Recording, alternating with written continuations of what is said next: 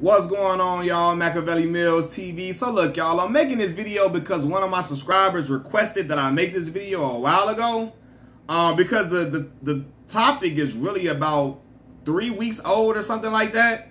I'm just getting around to making this video, so I apologize for that. Nonetheless, I feel like it's important for me to discuss this topic. So y'all know T-Pain. T-Pain came out and said that Tupac, yes, Tupac Shakur Pac, would get killed lyrically by today's rappers, right? I'm paraphrasing, but he said something along the lines of like basically saying that Pac would get smoked. He would get slaughtered by today's rap competition. And I'm going to just say this, that I firmly, strongly disagree with that, right? And here's this is my main point for real. Pac was rapping and thriving in an era where nearly half of the rap game was lyrically immaculate. Like, they were immaculate. They were outstanding. Nearly half of the rap game was outstanding. They were like real lyricists in the rap game at that point. Seriously, you could barely get on if you couldn't spit at least a little bit in the 90s. You could barely get on. Now, of course, some one-hit wonders snuck through the cracks. You had some guys that made some little catchy songs, but they wouldn't really spitters like that. But for the most part, you had to really be nice to be thriving during that time. And Pac was at the pinnacle of the rap game then. Right? Like, it was more spitters, more real lyrical rappers during the 90s than there are today. And Pac was still at the mountaintop. So, regardless of what era Pac would have adapted. He would have adapted to the new era. Right? Like, so I'm thinking about today's time of recent memories since the early 2000s. You had guys like Wayne, Jigga, you had Kendrick, Cole, Griselda, so on and so forth. All these different levels of spitters. Outkast and Andre 3000, so on and so forth. All these different rappers came. I think Pac would have adapted to that. I feel like he would have learned and he would have still figured out a way to stay relevant and stay on top. Even in like, and it's true, I'm going to say this because people always say this and bring this up.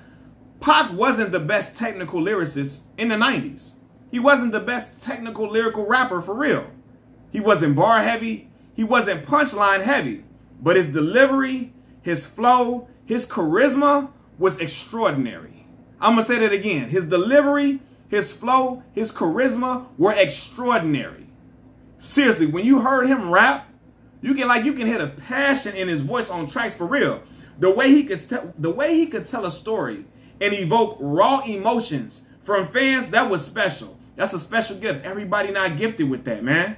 That was a rare feeling. That was a rare thing in music. It's only certain rappers where when a rapper spits, the fans feel something. It evokes emotions from you. Only certain rappers can do that. Like, for real, like I remember watching DMX and seeing him, like, his raps, you could feel that shit in your heart and soul. And you had that same effect with Pac. So he still would have been thriving. He still would have figured out a way to be, like, at the top. Like, when I listen to All Eyes on Me, that's one of my favorite albums of all time. Like, that album, that's timeless music. That's timeless music. Yes, Pac wasn't a lyrical, smirical rapper, but his words touched souls. It touched souls for real. Like, that wasn't no joke. His words touched souls. And I'm going to say this too, man. When people think about rap isn't always about punchlines, metaphors, similes, so on and so forth. Pac spoke from the heart, and fans resonated with that. They resonated with him speaking from the heart, which basically allowed him to make great songs. It's a lot of great lyricists. They're not at the top of the rap game because they're not great songwriters.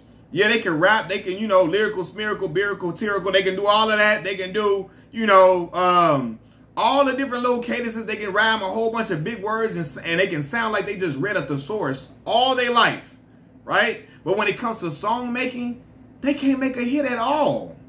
They can't make a hit record. Pac was able to do that time and time again. He was a great song maker. Look, when I listen to Do for Love, Hail Mary, I Get Around, All Eyes on Me, Brenda's Got a Baby, that's some great ass song making, fam. Everybody cannot do that. So yeah, you would have had Kendrick still spitting, Cole spitting, Griselda and them spitting. You would have had Jigga spitting like that, Wayne. You would have had all them eras. And Pac still would have been around. He still would have been around. I always said that Biggie was more lyrical than Pac. But at the same time, Pac's impact was gigantic. And Biggs was gigantic as well, but I'm saying, even though he wasn't as lyrical as Pac, he didn't have the same lyrical ability, he wasn't as lyrical as Big, Pac didn't have the same lyrical ability as Big, he still was at the mountaintop for real. Because it's more to rap than just being lyrical smirical. Furthermore, too, lyrical is more than just rhyming words without saying nothing. Because there's a lot of guys in the rap industry that can rhyme a whole lot of big words together, but don't be talking about a goddamn thing. Don't be saying nothing at all. Just rhyming a whole bunch of big words together. Yeah, I know you can rhyme cat, hat, scat, bat, flat, all. I know you can do all of that. But what are you really saying? Pac was saying something in his music. So it wouldn't have been, oh, he would have been getting killed left and right. No, fam. If you would have put him on the track with all them guys that I named, he still would have shined bright. Because he was doing it back then in the 90s. When all them dudes, and of course, lyrics, metaphors have evolved since that time period. But still, man, he would have still flourished. Because this is the thing you got to remember. Pac was getting better album after album after album. He was getting better. Right? And I feel like we really missed out on a lot of his greatest works, to be honest with y'all. I feel like we missed his greatest works. But this one thing I know about Pac for real. He wouldn't have stayed stagnant as an artist. He was an artist in every sense of the word. So as a rapper, I don't think he would have stayed stagnant at all. In fact, his work ethic was second to none. His work rate was tremendous. He would push out songs, and it wasn't just like making little filler songs. It was real ass songs he was making, like real great music he was making. Time and time again, doing it over and over again. He would have figured out a way to remain relevant, man. He would have figured out a way to remain a top dog in the game for ages, in my opinion, because he had a special way of connecting with the people. He had a special way of connecting with fans that a lot of rappers don't have. So he had some dudes could have been, they could have been rapidy rap type and all that, but it would have still been what it was. Like I said, Pac was a pure artist rather than a rapidy rap guy. Like, again, his passion, it came out in his songwriting. When I hear picture me rolling, when I hear that shit to this day, I don't know, I feel my spirit get lifted. When I listen to Run the Streets, that is gold. Run the Streets, when that rings loudly. His passion, his songwriting, it rings loudly when I hear them songs. Even when I hear Checkout Time from All Eyes on Me album, like, fam, what? Like, come on now, I'm early in the morning, breath stinking as I'm yawning, just another sunny day in California. Like, that shit, what? I don't know. We gotta go. That's just it's a whole different vibe, man. So I don't know, like, Pain, yeah, some dudes that were more lyrical than Pac and so on and so forth, but he still would have been able to hold down the fort.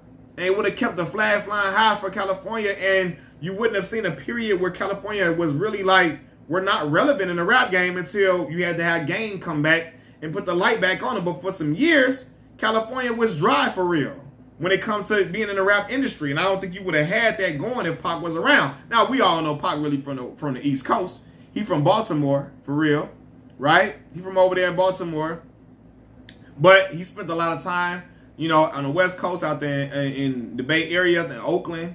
Then he was in L.A. and stuff when he was with Death Row. So I think he would have been able to keep that coast alive and keep it thriving during that time period. Because until Game, it wasn't really, you had Snoop, but, no newer artist was really flying the flag and really repping strong before Game came around. Then Game, and, of course, Kendrick, so on and so forth. But, yeah, man, like, nah, bro. I think in any era, he would have still figured out a way to still be dominant. Seriously, I'm not even lying. Like, again, the last shit we was hearing from Pac was powerful records, man. When you listening to Keep Your Head Up and all that, you hear that, it's a different type. It's a whole different type of pen, fam. Different type of pen, man. Machiavelli Mills TV, I'm out. Peace. Y'all like the video, subscribe to the channel, leave comments in the comment section. Thank y'all for rocking with me. I'm gone.